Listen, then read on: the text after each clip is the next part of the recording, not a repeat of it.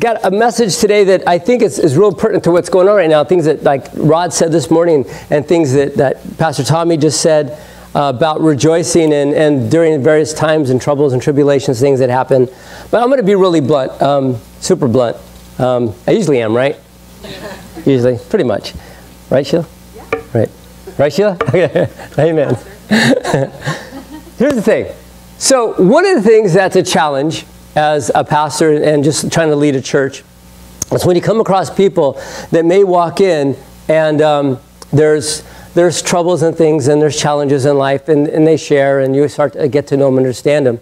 And you feed them, as the Lord says, feed my sheep. And you feed them and you give the Word of God and you develop relationship. And one of the frustrating things is when they are unhappy and they just can't find joy. And you feed and you nurture and you develop relationship and you do things, and these people, thank God, very few, but they're there. They're just so weighted down, they can't drop the weights off. They can't. They've gone through relatively, absolutely some tough times, and you know they have issues that I understand, we understand. But to see somebody give up, and like Tommy had just said, take off that parachute, that kind of hit me. And it's like you look at them and you say, if we could just see that you could rejoice and get past this unhappiness. So 1 Thessalonians 5:16, 17 says, rejoice always and delight in your faith. And this started me on a journey this last week. The other night at men's Bible study, we're going through the book of Acts. And it's every Tuesday night, 6:30 p.m., right here at Rock of Life in the back room. Men be there, same time, you know, same bat time, same God channel. Plug. But the men are really going through the book of Acts in a deep way where we're starting to understand as men, when we go through things, the type of attitude that God wants us to have, what the priority is in our lives. So I'm just going to start reading the book of Acts right now. It's chapter 5, verse 12. I'm just going to keep reading. If you can follow along in your Bible, your iPad, or phone. The apostles, led by Peter, were performing many miraculous signs and wonders among the people. And as a result of the apostles' work, sick people were being brought into the streets on beds and mats so that even Peter's shadow might fall across some of them as he went by. Crowds came from the villages around Jerusalem, bringing their sick and those possessed by evil spirits, and they were all healed. This is 17. The high priest and his officials, who were Sadducees, were filled with jealousy. They arrested the apostles and put them in the public jail. But an angel of the Lord came at night, opened the gates of the jail, and brought them out. Then he told them, go to the temple and give the people the message of life. I'm going to go to 21. So at daybreak, the apostles entered the temple as they were told, and immediately began teaching. Go to chapter 20, or verse 26. The captain went with his temple guards and arrested the apostles, but without violence, for they were afraid the people would stone them. Then they brought the apostles before the high council, where the priests confronted them. We gave you strict orders never to teach in this man's name. The man's name, Jesus. And he said, instead, you have filled all of Jerusalem with your teaching about him. And you want to make us responsible for his death.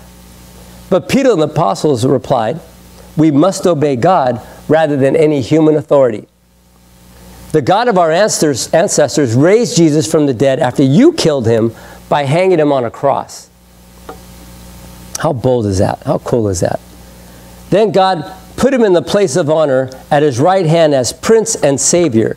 He did this so that the people of Israel would repent of their sins and be forgiven. We are witnesses of these things, and so is the Holy Spirit, who is given by God to those who obey him. Now when they heard this, the high council was furious, and they decided to kill them. But one member, a Pharisee named Gamaliel, who was also an expert in religious law and respected by all the people, stood up and ordered that the men be sent outside the council chamber for a while. He wanted to say something, they didn't want to hear. Then he said to his colleagues, men of Israel, take care of what you are planning to do to these men.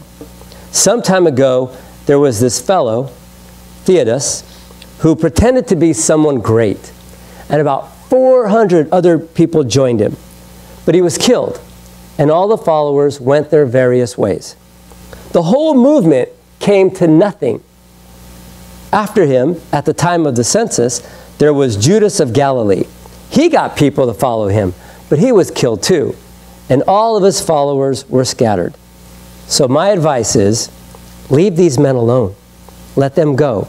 If they are planning and doing these things merely on their own, it will soon be overthrown. But if it's from God, you will not be able to overthrow them. You may even find yourselves fighting against God. The others accepted his advice. They called in the apostles and had them beaten and flogged. Then they ordered them never to speak in the name of Jesus, and they let them go. And what did the apostles do? Right after they were told, okay, we don't want you doing this anymore, and we're going to let you go. But before you go, they took out whips and they flogged them. They beat them. And then they showed him the door and let him go. What did they do? The apostles left the high council rejoicing. Rejoicing that God had counted them worthy to suffer disgrace for the name of Jesus. And every day in the temple and from house to house, they continued to teach and preach this message. Jesus is the Messiah. And we went over that. And men being men, you know, we read this and said, before being let go, they were beaten. You know, did they fight back? No. Did they say, oh, the injustice. You said you were going to let us go, and now you beat us? I'm calling my lawyer or something. You know? They were shown the door, but basically say, we're going to let you go, but, you know, take this before you leave. They had lots of reasons to be unhappy. It wasn't a happy moment. But it wasn't about being happy or unhappy. It was about rejoicing. Rejoicing because they thought that here we are preaching the Word of God and they persecute us. What better thing could we be doing? To preach the name of Jesus, to tell them the gospel. They were rejoicing for the honor of being persecuted for the sake of the Lord. That is called integrity. Christian integrity, right there. So here's the thing. I know there's a lot going on. I know there's victories, and there's happy moments, and there's tough moments, and there's moments where we're happy about things that are going on, and then moments where we're unhappy. And I know we don't know everything, and I know we're trying to learn, and we're trying to get as much as we can. We're trying to get past our past quickly. We know that there's pressures and trials, and I'm going to be really blunt. I get weary of pastors that are in positions that they don't understand that they need to equip the people. They need to prepare them, like the parachute. Here's the Word of God. This is going to save your life. This is going to change your life. The things that are great about you, God's going to amplify, and the things that are bringing you down and hurting you, God's going to delete them. You're going to get to know Jesus Christ, your Lord and Savior, and the only thing that's going to be the most important thing to you is your relationship with Him. And His Word is going to equip you for these moments when you're going to be challenged and persecuted for His name's sake. And the Word is going to give you direction, and the Holy Spirit is going to be there to lead you and guide you to get you past the tough times and the trials that even by no fault of our own, it just happens. I get tired when pastors don't equip their people with the Word of God and their relationship with Jesus to be able to overcome, to not walk in defeat. One of the worst things can happen is to be developing our relationship with Christ and to be told that every day is just going to be wonderful and perfect, and don't worry, it's going to be great. Just look in the mirror and say, it's just going to be my best day today. It's not equipping you for the trials and the tribulations, because when you're fully equipped with the Word of God and you know we're victorious and we know that God's going to be with us, He'll never leave us, He'll never forsake us, that no matter what comes upon my way, that nothing is going to stand against me and my God. With God, I have victory. Without Him, I will have defeat. We are victorious. We're free. And that's the perception, that's the understanding, that's the faith that Peter and the other apostles had. They were arrested for preaching the gospel, told not to do it, scolded, beaten before they were let go, and they walked out rejoicing. See, I've struggled with this past year and a half or so. It's been difficult to wake up every day and say, God, I'm going to rejoice. No matter what happens, it's you and me, God, you and me. But I say that. See, we need to know that God is showing us that there are people in this kingdom that walk around as if they're defeated. We're not defeated. We're victorious. Just because we have trials and tribulations doesn't mean that we're unhappy and down and beaten. We focus on the tough times, the hard situations, the struggles, the disappointments of life as if we've been taken captive, lied about, beaten, flogged, and shown the door. And then we walk out of the door, man, that's tough. Wow, I just want to go home and just sit on the couch and vegetate because I'm so beaten and broken. Can we walk out of the door, not just I'm not talking about the church, but walk out of the door of whatever situation we're at and walk out and say, God, you are an amazing God. Thank you for equipping me. Thank you for giving me the frame of mind and the spirit that just gives you glory in all things. In all things, I will give you thanks. Yes. Understand, God has clearly stated that there are going to be trials and tribulations. Now, are we going to focus on that? No, because God says to focus, like Rod even mentioned, focus on the good things, the things that are true and noble, of good report. Meditate on these things. And then God equips us to overcome all these other things that are the trials and the tribulations. But the question is, what is our response to the trials and the times that we feel beaten and shown the door? Have we allowed the rejoicing, the joy of the Lord to be stolen from us, or have we just given it away? One of the most encouraging verses that we can focus on during these challenging times is Philippians. So let me read this to you.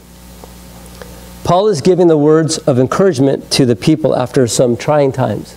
It's Philippians 4. Always be full of joy in the Lord. And I say it again, rejoice.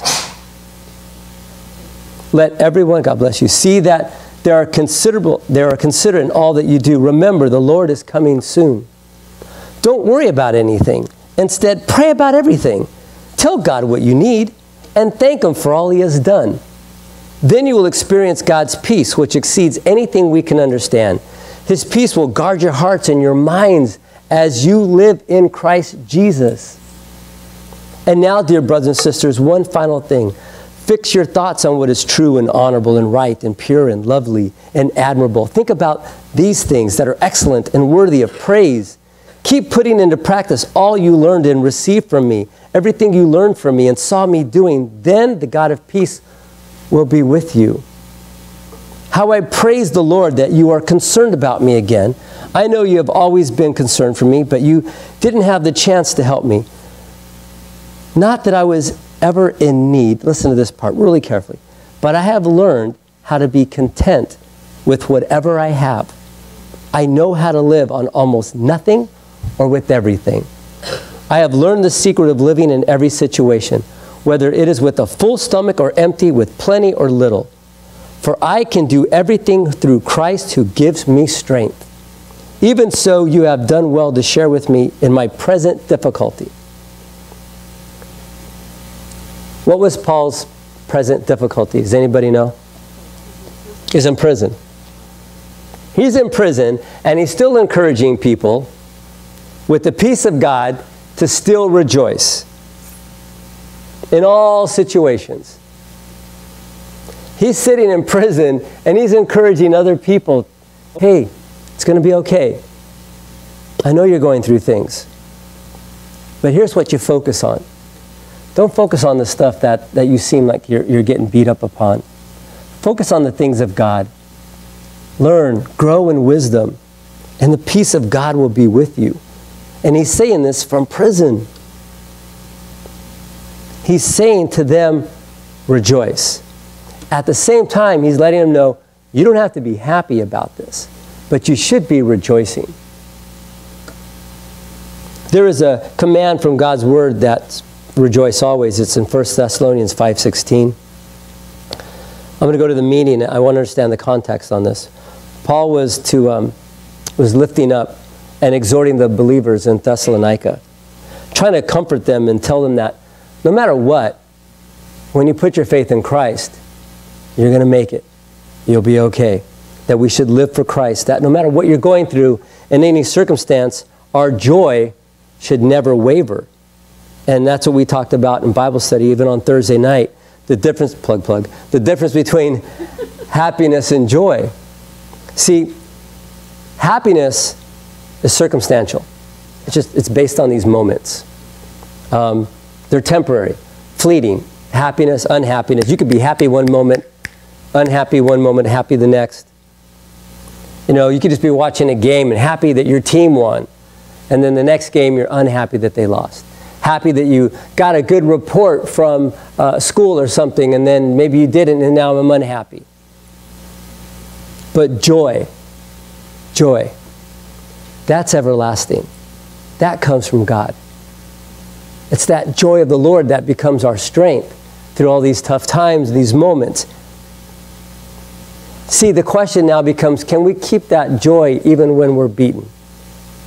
Can we look at our life and maybe loved ones are struggling, or maybe we're struggling, or whatever the situation may be. It could be something that it's life-changing moment, like even with what happened with Tara, or just a job or a situation or something you're struggling with. Can you be unhappy about it but have joy at the same time? Absolutely.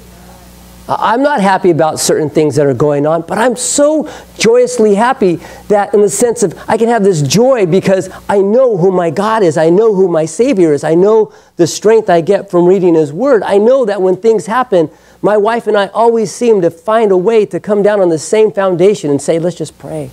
Let's just give God glory. Let's just keep pressing forward even during the tough times. Let's just press forward. We can keep that joy. See, we can be like Peter and those other apostles who were beaten for Christ's name. See, Jesus modeled for us in His suffering and His resurrection, and He set it up for all of us believers to have that eternal future with Him. We can count it all joy even though we're going through various trials and tribulations. We can rejoice always knowing that we have our hope of salvation, that God's truth will prevail. There's work to do. We have to get up every morning and attack the day with our Lord and our Savior and overcome our temptations and our fears. There's work to do. But if God's with us, who can stand against us?